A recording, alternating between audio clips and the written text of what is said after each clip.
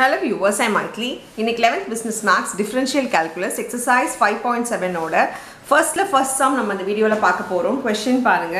Differentiate the following with respect to x அப்படினு கொடுத்திருக்காங்க. First one பாத்தீங்கன்னா x power sin x னு கொடுத்திருக்காங்க. இங்க பாத்தீங்கன்னா இங்கேயும் ஒரு differentiate பண்ற மாதிரி இருக்கு and sin x um differentiate பண்ற மாதிரி இருக்கு. ஆனா இது ரெண்டுத்தையும் கம்பேர் பண்ணி பாக்கும்போது இது பவர்ல இருக்கு. நமக்கு வந்து ப்ராடக்ட் ரூல் பார்த்திருக்கோம், கோஷியன்ட், அடிஷன் ரூல் இதெல்லாம் பார்த்திருக்கோம். ஆனா பவர் ரூல்னு எதுவுமே நம்ம பார்த்தது இல்ல. இந்த மாதிரி சிச்சுவேஷன்ல எப்படி போடணும் அப்படினா நம்ம யூசுவலா எடுத்துக்கிற மாதிரி let y is equal to x power sin x னு எடுத்துக்கோங்க. இப்போ லாகரிதம் எடுத்துக்கணும். பவர்ல இருந்துச்சுனா நம்ம லாக் எடுத்துக்கணும். ஏன் லாக் எடுத்துக்கணும்னு சொல்றேன் நான் இப்போ.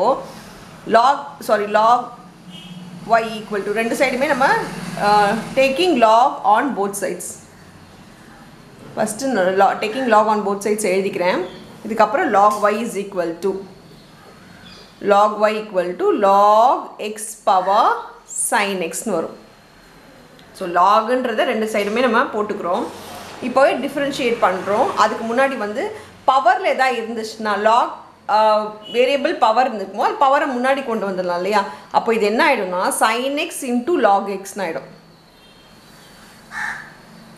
sin x into log x. இப்போ ஏன் நான் லாக் எடுத்துகிட்டு வந்தேன்னா இந்த ரீசனுக்காக தான். இப்போ பார்த்தீங்கன்னா இது ஒரு ப்ராடக்ட் ஆகிடுச்சு.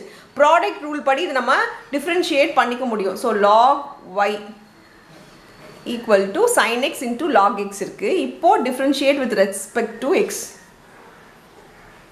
respect to x. இப்போ டிஃப்ரென்ஷியேட் பண்ணும்போது இங்கே log y இருக்கும் போது log y ஓட டிஃப்ரென்ஷியேஷன் log x இருந்தால் 1/x. ஆனால் இங்கே y இருக்கிறதுனால yக்கும் நம்ம டிஃப்ரென்ஷியேட் பண்ணோம். yக்கு டிஃப்ரென்ஷியேட் பண்ணும்போது dy/dx. ஏன்னா வித் ரெஸ்பெக்ட் டு எக்ஸ் தான் கொடுத்துருக்காங்க. y இருக்குன்னா இன்னர் ஃபங்க்ஷன் டிஃப்ரென்ஷியேஷன் மாதிரி இதையும் நம்ம டிஃப்ரென்ஷியேட் பண்ணணும். அப்போ dy/dx ஆகிடும். ஸோ எக்ஸ் இருந்தால் பிரச்சனை இல்லை. எக்ஸ் இருந்தால் 1/xன்னு எழுதிக்கலாம். இங்கே y இருக்கிறதுனால உள்ளே இருக்கிறதும் டிஃப்ரென்ஷியேட் பண்ணணும் அண்ட் மொத்தமாக டிஃப்ரென்ஷியேஷன் அண்ட் உள்ளே இருக்கிற டேர்முக்கும் தனி டிஃப்ரென்ஷியேஷன். இதுக்கு தான் இன்னர் ஃபங்க்ஷன் டிஃப்ரென்ஷியேஷன் பேர். ஈக்குவல் டு இங்கே ப்ராடக்ட் ரூல் மாதிரி இதை அப்படியே வச்சு இதை டிஃப்ரென்ஷியேட் பண்ணணும். ஸோ sin x அப்படியே வச்சு log x டிஃப்ரென்ஷியேட் பண்ணால் x ஆகிடுமா? ப்ளஸ் இப்போ இதை அப்படியே வச்சு log x அப்படியே வச்சு sin x டிஃப்ரென்ஷியேட் பண்ணணும். sin x டிஃப்ரென்ஷியேட் பண்ணால் cos x. இதுதான் ப்ராடக்ட் ரூல். ஒன்று அப்படியே வச்சு இன்னொன்று டிஃப்ரென்ஷியேட் பண்ணணும். ப்ளஸ் இன்னொன்று அப்படியே வச்சு வேறு ஒன்று டிஃப்ரென்ஷியேட் பண்ணணும்.